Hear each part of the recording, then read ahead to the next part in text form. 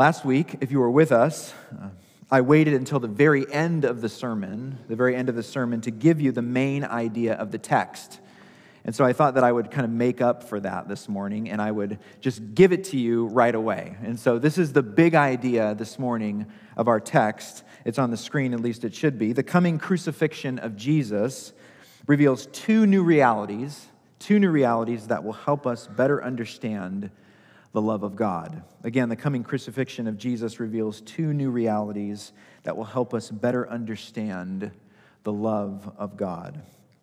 I've mentioned for the past 2 weeks that John chapters 13 through 17, in those chapters, Jesus was alone with his disciples.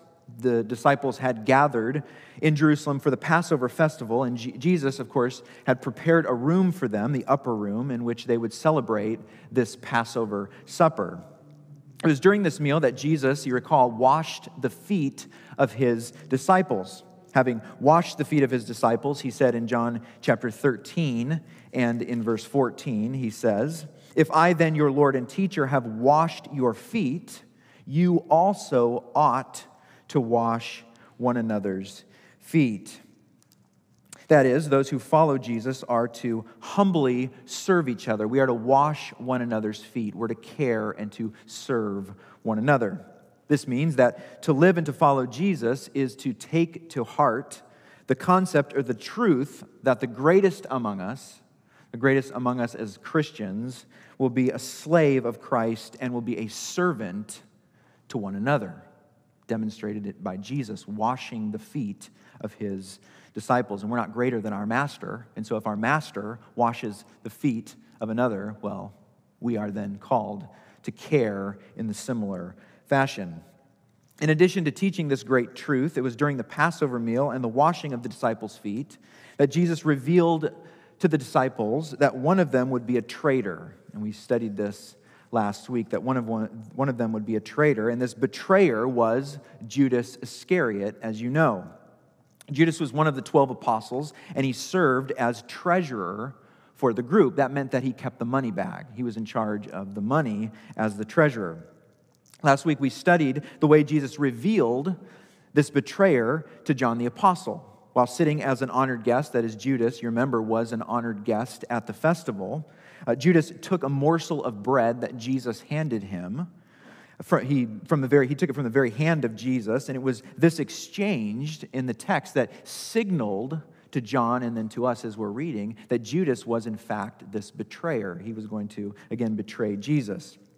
Having received the morsel of bread, Jesus excused Judas from the room, saying, "What you are going to do, do quickly."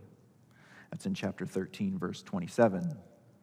With these words, Judas left the room, and the initial reverberations of Jesus' death had been sounded. The ripple effects, you might say, were set in motion, and there would be no turning back. Jesus would indeed be crucified. This is why Jesus says in John chapter 13, verse 31, "Now," he says, "is the Son of Man glorified, and God is glorified in him." And then he says at the end of verse 32, "God will also glorify him in himself and glorify him at once." So that idea of now and at once is a clue. What Jesus is saying is that now that Judas is gone, well, the inevitable is going to come, that Jesus will suffer and die. The last barrier, you might say, of Jesus' impending hour, the hour of his death, has been removed. However, Jesus does more than speak of Judas's departure in these verses, in verses 31 and verse 32 there. Jesus speaks of glory. He speaks of glory. He speaks of his own glory and of the glory of the Father. I told you that the coming crucifixion reveals two new realities that will help us better understand the love of God. That was our thesis this morning, the big idea. Well, the first new reality is found in verses 31 and 32, and it's this. It's a new form of glory, a new form of glory. That's the first new reality. I think it's fair to say that the word or the concept of glory is an abstract one. It's an abstract concept. It's partly because the word has a couple different aspects, two primary aspects when you think about the word glory. First off, think of the verse, popular verse that we know, Romans 3:23, which says, "For all have sinned," you know this verse, "for all have sinned and fallen short of the glory of God." Well, what does glory mean in that verse?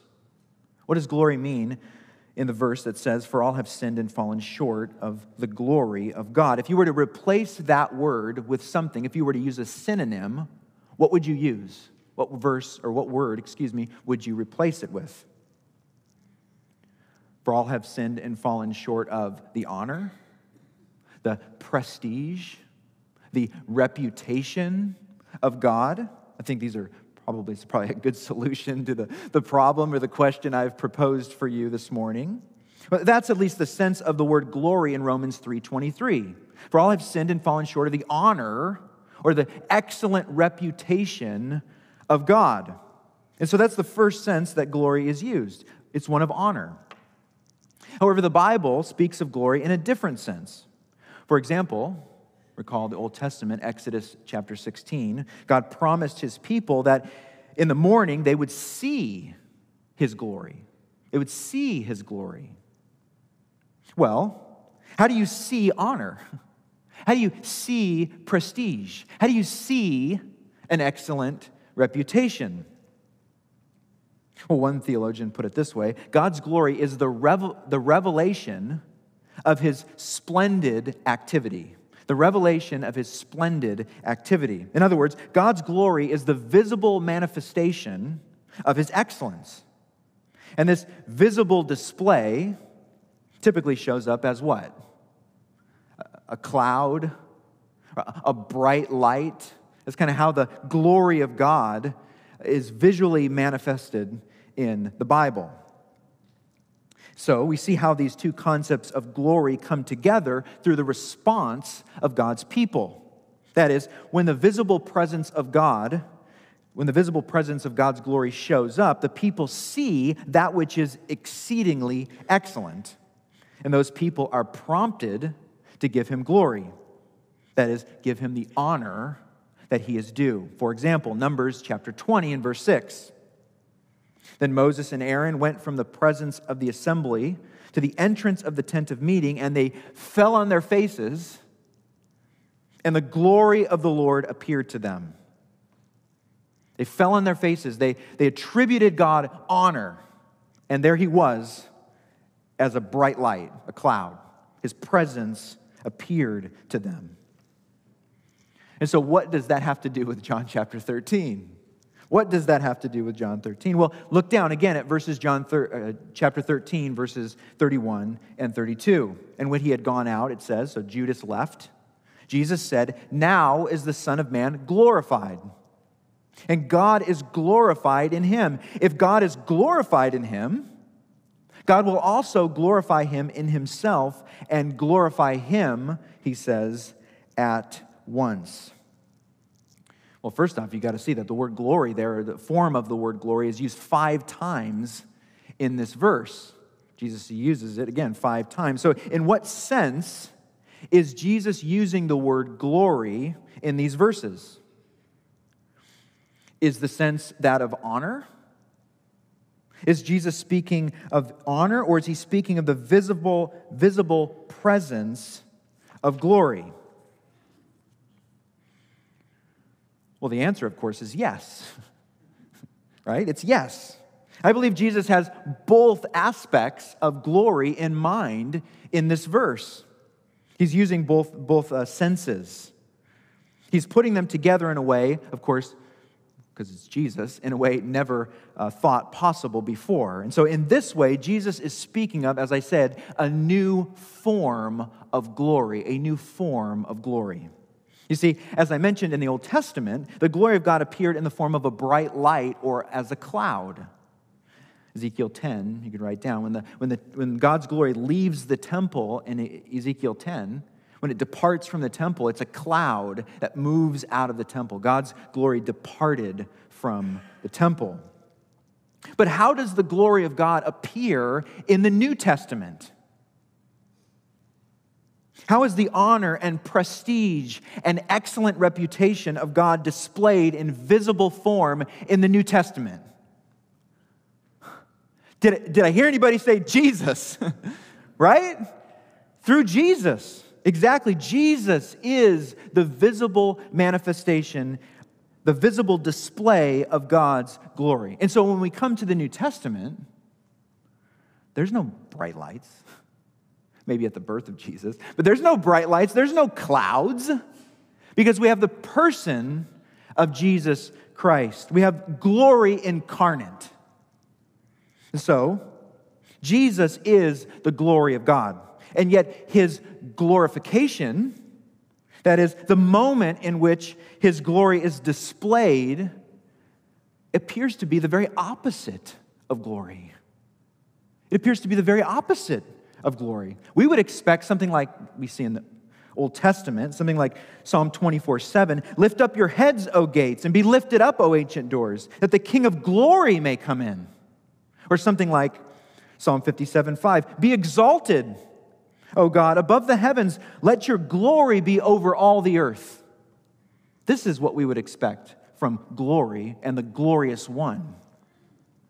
But that's not the kind of glorification that Jesus is speaking of in these verses. Jesus is looking at the cross as he speaks of glory.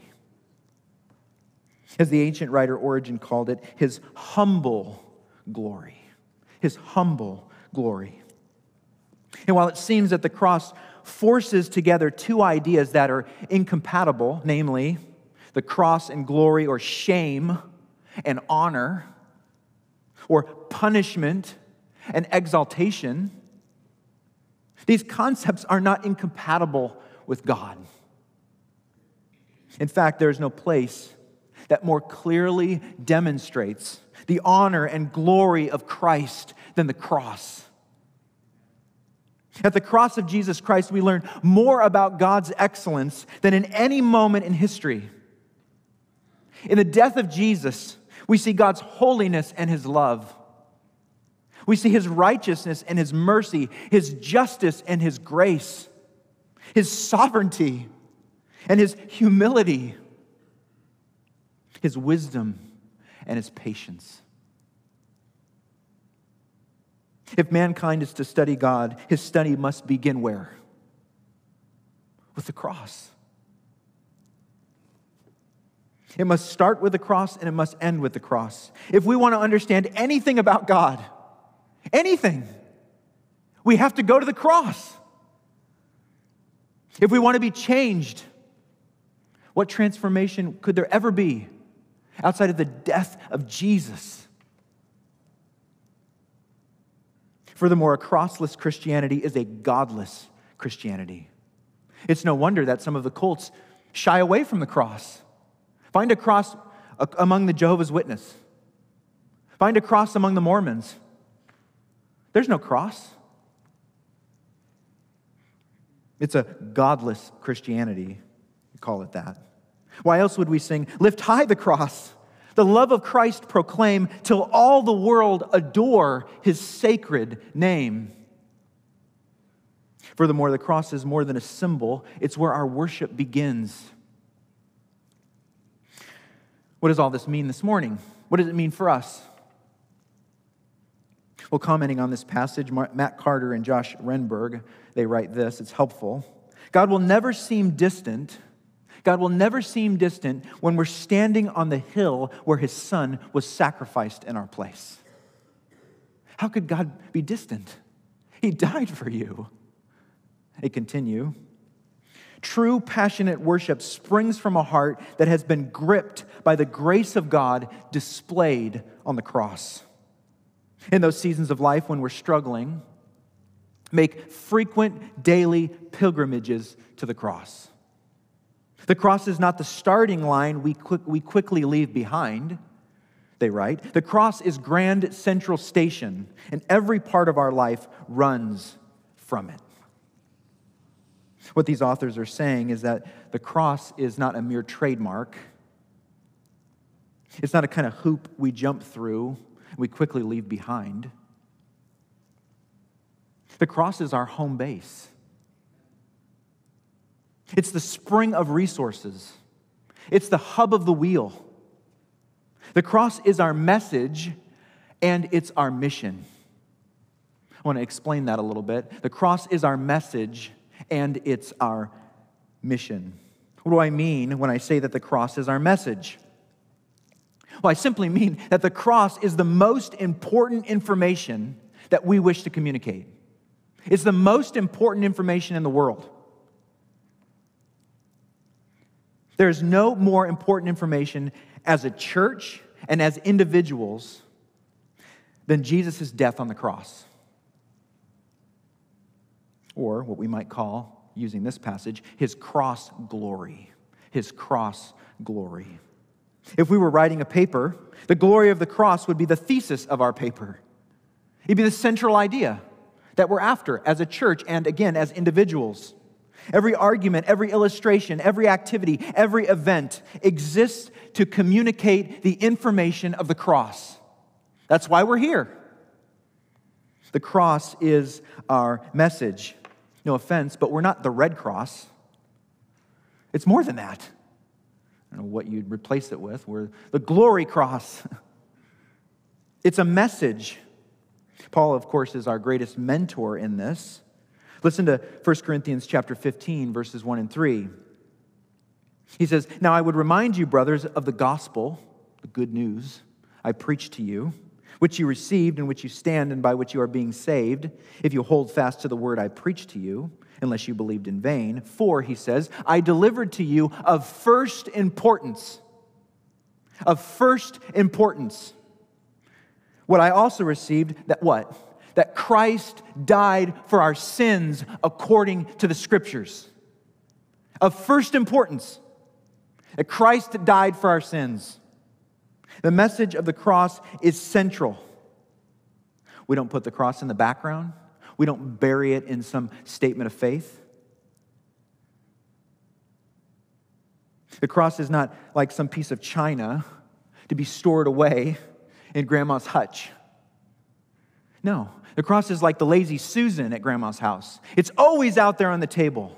It's always there to be turned and moved, to be touched. The Apostle Paul again demonstrates the centrality of the cross. He ended there in 1 Corinthians 15, but he also began there in 1 Corinthians chapter 2. 1 Corinthians chapter 2, 1 through 5. I think this is actually the only 2 verses here. I'm not going to read all of it. But Paul writes, "And I, when I came to you, Corinthians, I did not come proclaiming to you the testimony of God with lofty speech or wisdom." He says, "For I decided to know nothing among you except what? Jesus Christ and Him crucified." The cross. That's where he starts when he goes to Corinth, when he writes to them, and that's where he ended. The cross of Jesus Christ. But as I said, the cross is not only our message, it's our mission as well. It's our message and our mission. Now, what do I mean when I say the cross is our mission? Well, the cross tells us what to do. That's what I mean. The cross tells us what to do. Think about it. If the cross is the only means, the only way through which man can experience the benefits of heaven, then how can it not inform our mission? It's the only means. It's the only means. Let me be very direct. The only way in which the people that you love, the only way the people that you love will not suffer eternal torment in hell is if they accept the message of the cross. That's a reality, a stark reality. This means your friends, your family, your neighbors, your coworkers, everyone who refuses to trust in the cross work of Jesus will be thrown in, as Jesus said, the fiery furnace. And in that place, Jesus says, there will be weeping and gnashing of teeth. It's a terribly unpopular message. It is a terribly unpopular message in our day to talk about eternal torment. We hide that away, do we not? Nobody wants to talk about that. But that's the truth. The people that you love that do not know Jesus will suffer eternal torment. And so how can the cross not be our mission? There's nothing of more importance than telling your friends and neighbors and the people that you love, Jesus saves. It's a stark reality. What does Jesus say? Matthew 26:19. Go, therefore, make disciples. It's a mission. The mission of the cross is not come and see. That'd be a lot easier, right? Just put a flag out. Come and see what we're doing at church on Sunday. That's not the mission. The mission is go and tell. Go and tell people about this Jesus that you love and about his cross work, the glory of his cross. That's our mission. That's our call. The church isn't people in a place. Understand this. The church is not people in a place. The church is people in places. That's the church. That's what we're called to be, and that's what we're called to do. The church is out there. It's you on mission for Jesus. If you're waiting for an evangelistic program, you're waiting around for training, be showed how to, do something, some program, you're going to be waiting a long time. Don't wait for that. There's no program in the Bible. The program is just go tell your neighbors about Jesus. That's the program. We can give you tools. We can help you.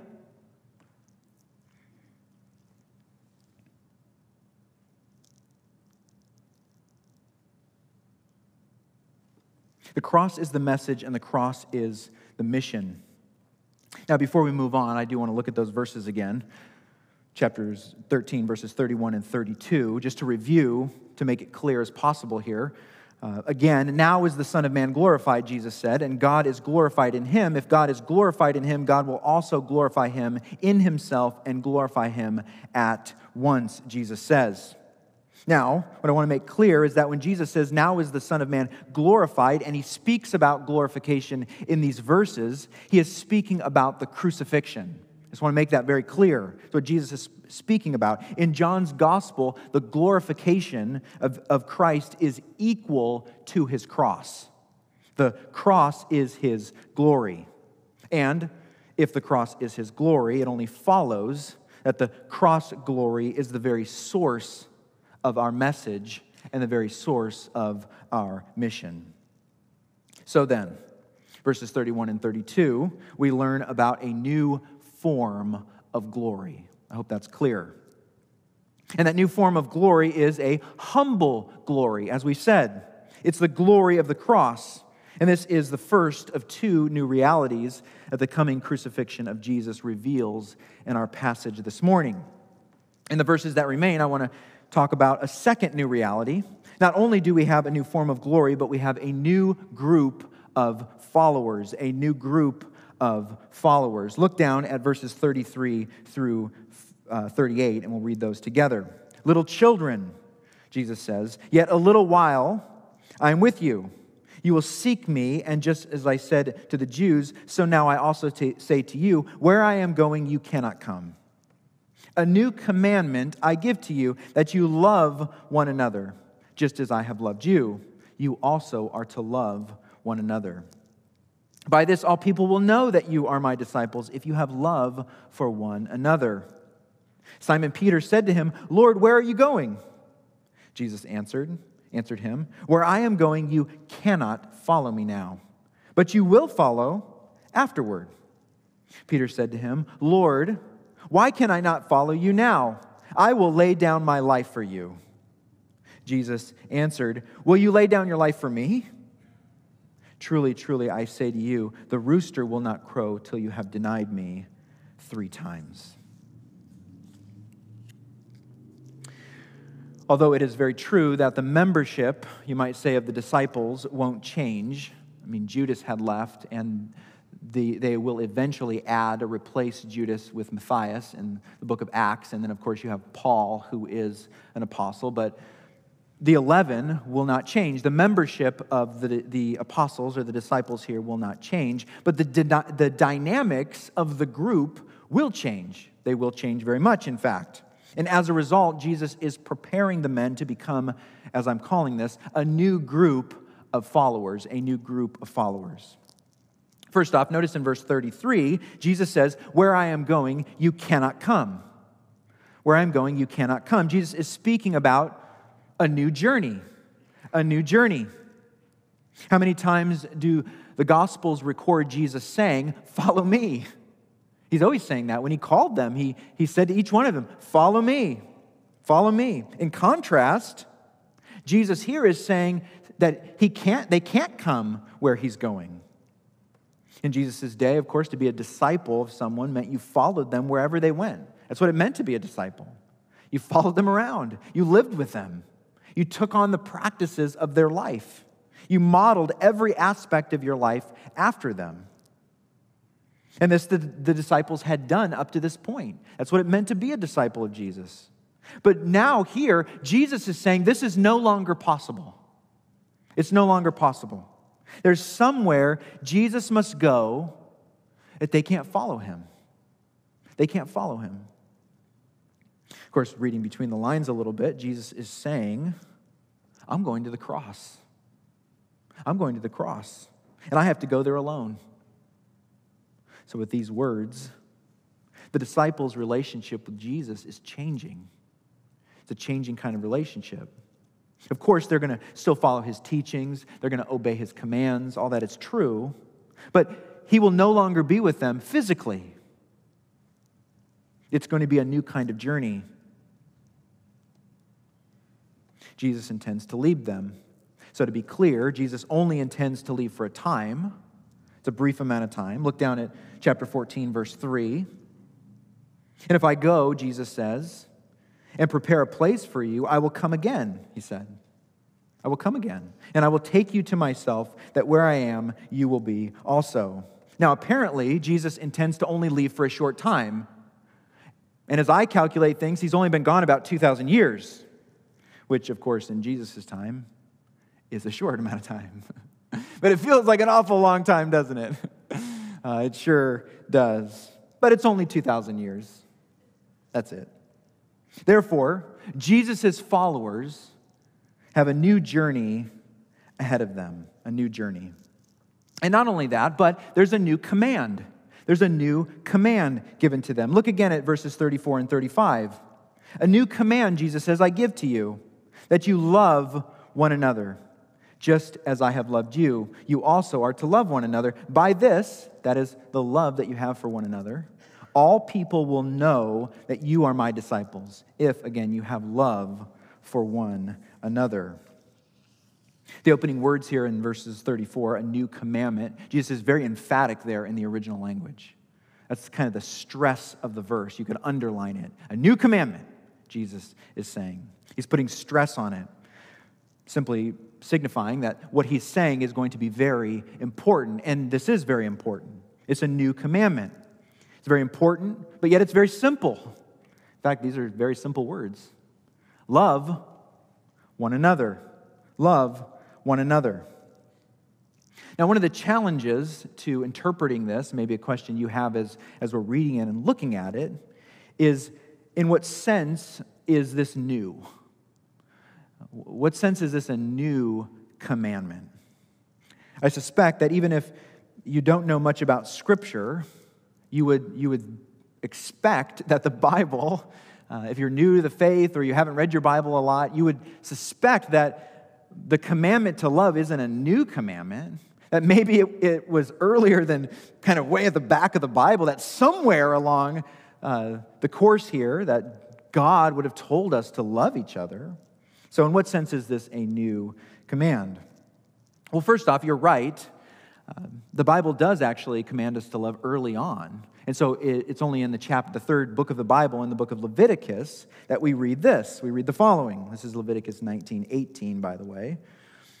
It says, "You shall not take vengeance or bear a grudge against the sons of your own people, but you shall love your neighbor as yourself." So that's early in the Bible. We have this command to love one another.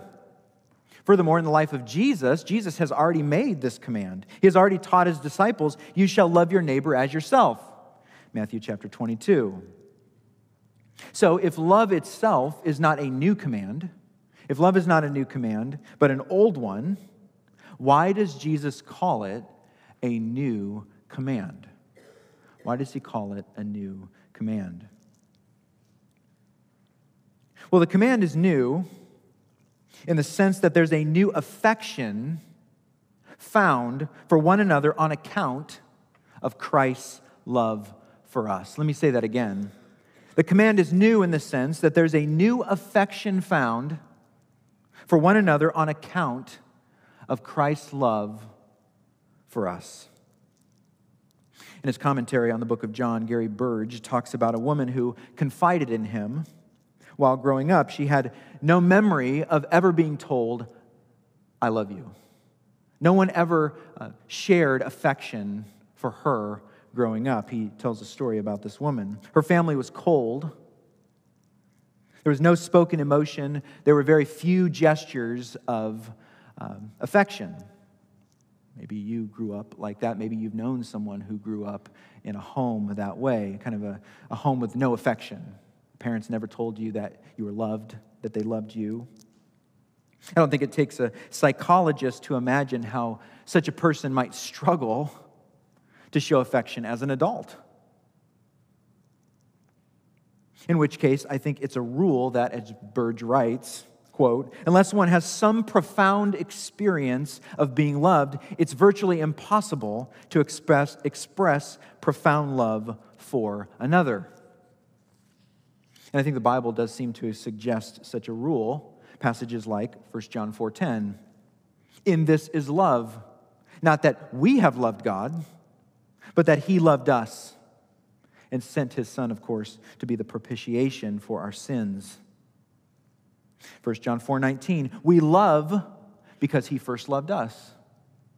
2 Corinthians 5:14, "For the love of Christ controls us." And so the question again, why does Jesus call the command to love a new command? The answer, once again, the command is new in the sense that there's a new affection found for one another on account of Christ's love for us. The command is new, you see, because there's a new standard, a new demonstration of love has been set. It's as if, all of a sudden, we come to realize as Christians, as believers, that we have been reared in a family with deep love and affection that washes over us when we come to the cross, when we come to Jesus. Well, it seemed for so long that love was so distant, all at once we discover that we have been chosen before the foundation of the world. That washes over us. And we realize God has always loved me. I might not have known it, but there was deep love for me. Even before God spoke the world into existence, he loved me. We come to realize that God has called us by name. Isaiah 43:1. I have redeemed you. I have called you by name, it says. We come to realize that while we were yet sinners, Christ died for the ungodly. He died for us. And it's therefore from the overflow of Christ's love for us that we pick up a new command. We pick up a new command. It's precisely because we know the love of God that surpasses knowledge that we love one another. To be more specific about that love, the love of Jesus, the love that Jesus speaks of here, is not a love for the world. It's not even a love for the unbeliever. It's not what Jesus is talking about here, although it's true. We should love all people. Jesus is calling us to love other believers, other Christians. This becomes very clear in verse 35. By this, all people will know that you are my disciples, if you have love for one another. In other words, the command of love is a new ethic. It's a new kind of marching order for God's people. And more than an obligation, it's really a privilege. It's a privilege we have to proclaim the truth of God through our care for one another. And before a watching world, the world would know that we are Christ's disciples by the way that we care and we love one another. Way back in the 3rd century, the author Tertullian, he wrote on the topic of persecution. He says, quote, "It is mainly the deeds of a love so noble that lead many to put a brand upon us. See, they say, how they love one another. See how they are ready even to die for one another." This is our Christian heritage, that we die for one another.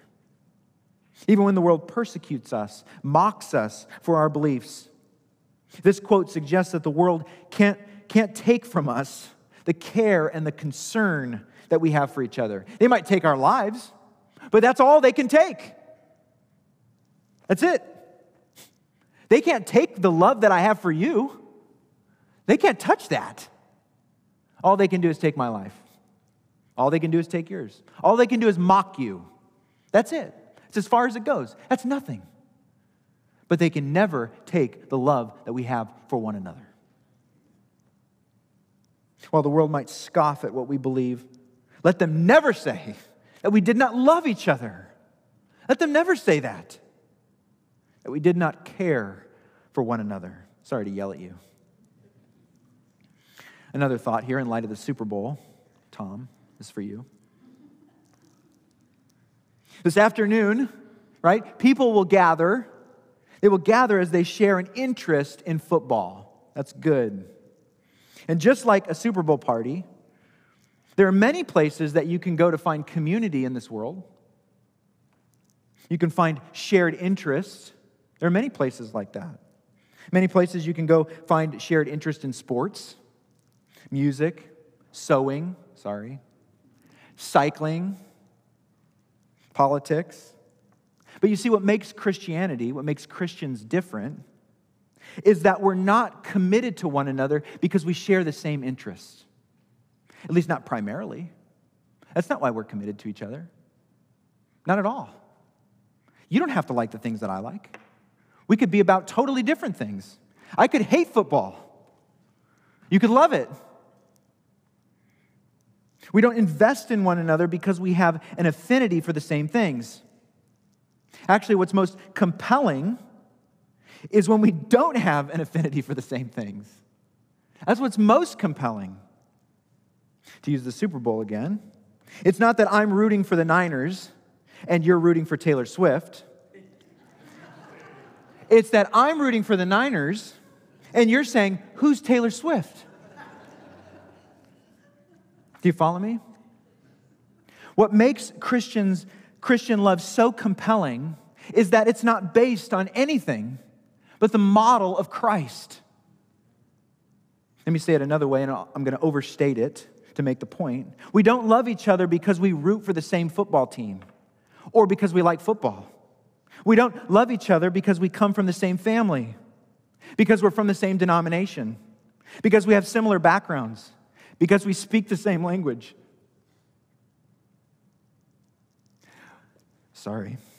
We don't love each other, dare I say, because we agree on the fine points of theology. Although those are important. Absolutely, they are very important. But that's not why we love each other. We love each other, it's so simple, first and foremost, because Christ loved us. That's why we love each other. That transcends everything. And so may God make us a church so diverse, so different. And there's no reason we would ever be together in this room except for one reason: the cross of Jesus Christ. Let's make the gospel central. Gary Burge again, quote, "It is the mandate of the church to become a community of love, a circle of Christ's followers who invest in one another because Christ has invested in them, who exhibit love based on the shared idea or feelings, or who exhibit love not based on the shared ideas or feelings or attractiveness of its members, but on the model of Christ, who, of course, you remember just weeks ago, washed the feet of his disciples, even the feet of the traitor." So then, we have a new group of followers, a group of followers that are in a new journey. Jesus will no longer be with them, will no longer be with us. We've been given a new commandment to love one another based on the cross of Christ. And there's one final dynamic to this new group of followers, and it's found in verses 36 and 38. There's a lot we could say about Peter here, but we'll just kind of hit some of the high points or just focus on one thing here. But again, verses 36 through 38, Simon Peter said to him, to Jesus, "Lord, where are you going?" Jesus answered him, "Where I am going, you cannot follow me now. But you will follow," he says, "afterward." Peter said to him, "Lord, why can I not follow you now? I will lay down my life for you."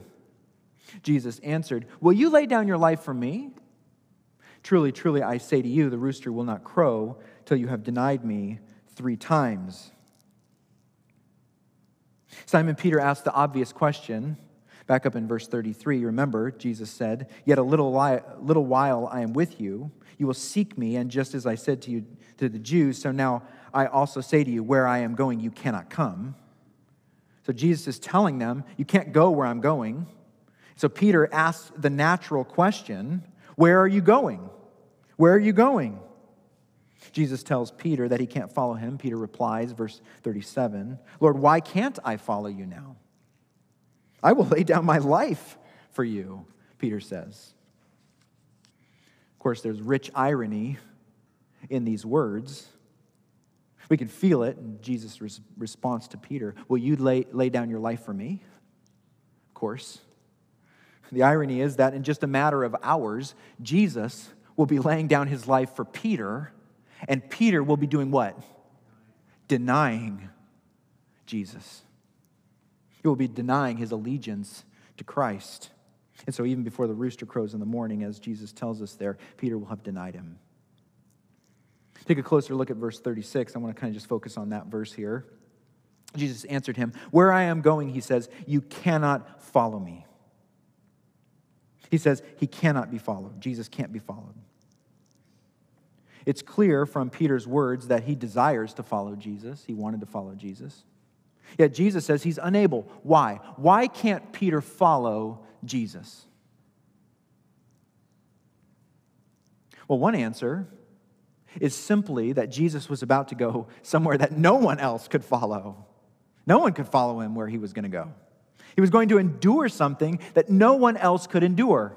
He was going to the cross, where God's holy wrath against sin would be laid upon his shoulders. And so, in this sense, it's absolutely true that Peter cannot follow Jesus in that sense.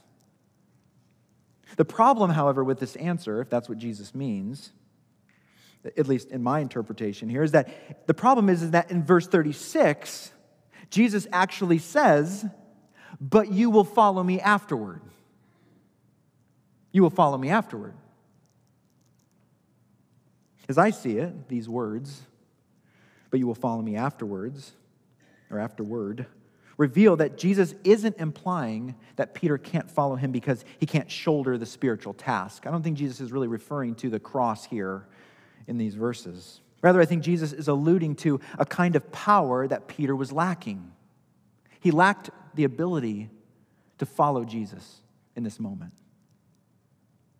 And so Peter can't follow because in the moment, he doesn't have the spiritual power required to follow.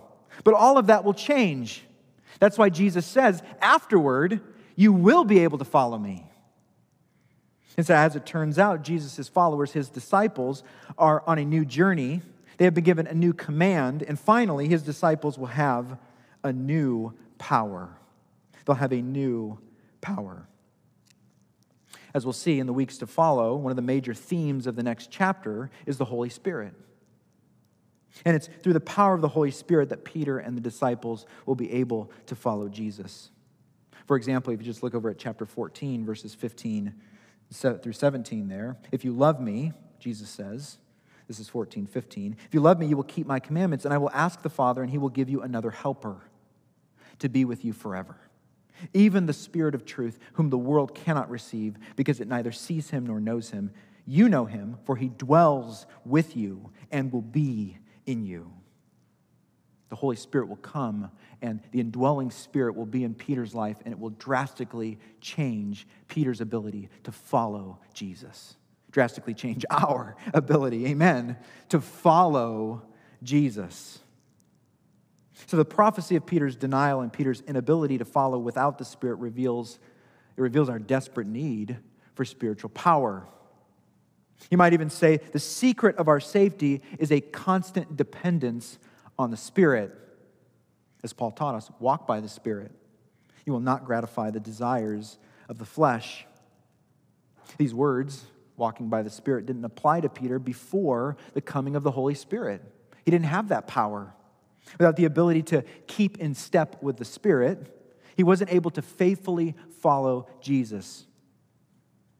And yet, of course, if we know anything about Peter's story, he certainly proved that he was able to follow Jesus after the coming of the Holy Spirit. As you know, being filled with the Spirit, Peter became a leader among the apostles. He fearlessly preached the gospel. He wrote 2 letters in the Bible. And he was martyred for his faith and for Christ. He died. And so, in fact, he did follow afterward, as Jesus predicted. There's no doubt that Peter was deeply impacted by the Spirit and by the love of Christ. As he wrote, through the inspiration of the Spirit, 1 Peter chapter 1, verse 22, love one another earnestly from a pure heart. And we are to love in this way because, again, as Peter wrote, we have been redeemed with the precious blood of Christ, like that of a lamb without blemish or spot, as Peter writes. And so the coming crucifixion of Jesus in these verses reveals 2 new realities. A new form of glory, the glory of the cross, you might say, and a new group of followers. A new group of followers marked by a new journey, a new command, and a new power. And I hope you can see how these 2 new realities help us to better understand the love of God. These 2 realities are grounded on the love of God, for without the deep love of God, there would be neither a cross nor a command to love. It is the love of God and the sacrificial love of Christ that is the supreme standard of Christian love. Love is the distinguishing mark of the Christian. As Jesus said in this passage, by this, all people will know that you are my disciples if you have love for one another. And love is not only the distinguishing mark of the Christian, love is what guarantees. It's what guarantees our future salvation and God's present work in us as we journey forward armed with a command to love and the power to obey it. Peter ended his second letter with a kind of benediction, I suppose. We could pick this up and take it as our own. He says, let us grow in the grace and knowledge of our Lord and Savior Jesus Christ. To him be glory, both now and to the day of eternity. Amen. Joel, would you come up? We're going to sing a song that is about the love of God here. It's a kind of a sober song. It's a sobering song, but it is a profound song. And so I just would encourage you to take to heart the lyrics of this song as we sing it together. It is a wonderful, wonderful song about the love of the Father.